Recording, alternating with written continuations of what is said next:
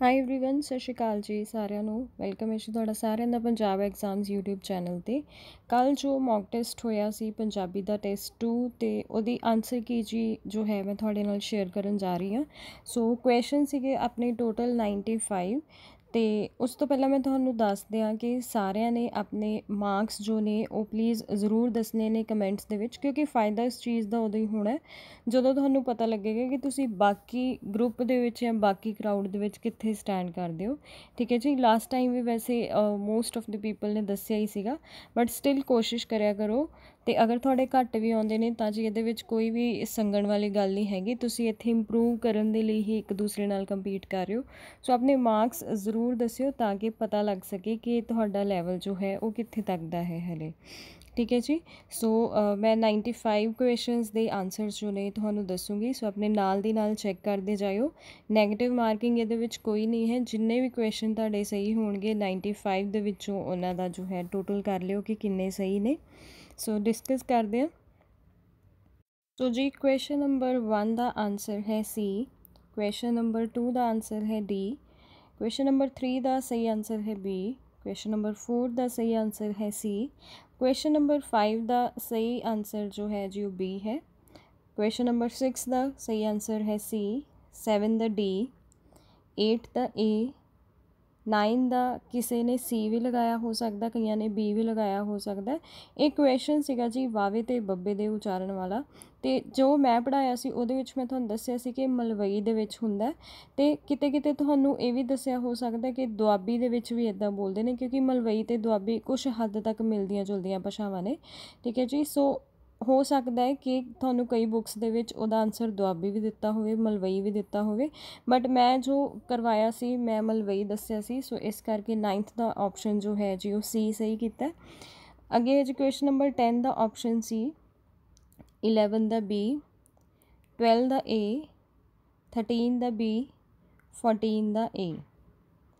ਉਸ ਤੋਂ ਬਾਅਦ ਜੀ ਕੁਐਸਚਨ ਨੰਬਰ 15 ਦੀ ਆਪਸ਼ਨ ਹੈ ਏ, 16 ਡੀ, 17 ਡੀ, 18 ਡੀ, 19 ਬੀ, 20 ਸੀ, 21 ਏ, 22 ਏ, 23 ਡੀ, 24 ਏ, 25 ਏ, 26 ਬੀ, 27 ਸੀ, 28 ਸੀ। ਉਸ ਤੋਂ ਬਾਅਦ ਜੀ question number 29 B, 30 D, 31 C, 32 A, 33 B, 34 B, 35 B, 36 D, 37 C, 38 A, 39 D, 40 A, 41 A, 42 A, 43 D, 44 B, 45 A, 46 A, 47 D, 48 B, 49 C, 50 C, 51 D, 52 A, 53 A, 54 C, 55 D, 56 A, 57 A, 58 B, 59 D, 60 C, 61 B, 62 B, 63 C, 64 B, 65 D, 66 B, 67 C, 68 C, 69 D and 70 ਦਾ ਜੀ ए option ਸਹੀ ਹੈ। ਸੋ ਇਹ ਸੀ ਤੁਹਾਡਾ literature portion ਅਤੇ 1 to 70 questions ਜੋ ਆਏ ਸੀ ਪਹਿਲਾਂ।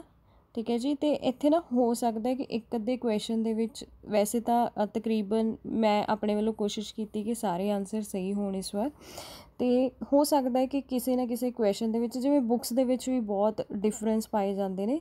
ਸੋ ਮੇਰੇ ਕੋਲ ਜੋ ਬੁੱਕ ਸੀ ਉਹਦੇ ਅਕੋਰਡਿੰਗ ਜੋ ਮੈਂ ਆਨਸਰਸ ਜੋ ਨੇ ਲਾਏ ਨੇ। ਸੋ ਅਗਰ ਤੁਹਾਨੂੰ ਕਿਤੇ ਵੀ ਲੱਗਦਾ ਕਿ ਆਨਸਰ ਥੋੜ੍ਹੇ ਬਹੁਤ ਜੋ ਨੇ ਸਹੀ ਨਹੀਂ ਲੱਗਦੇ ਜਾਂ ਕਿਸੇ ਦੇ ਵਿੱਚ ਕਨਫਿਊਜ਼ਨ ਹੈ, ਦੈਨ ਕਮੈਂਟ ਕਰ ਸਕਦੇ ਹੋ ਨੀਚੇ, ਤਾਂ ਆਪਾਂ ਉਹਨੂੰ ਜੋ ਹੈ ਬਾਅਦ ਦੇ ਵਿੱਚ ਸੌਟ ਆਊਟ ਕਰ ਲਾਂਗੇ।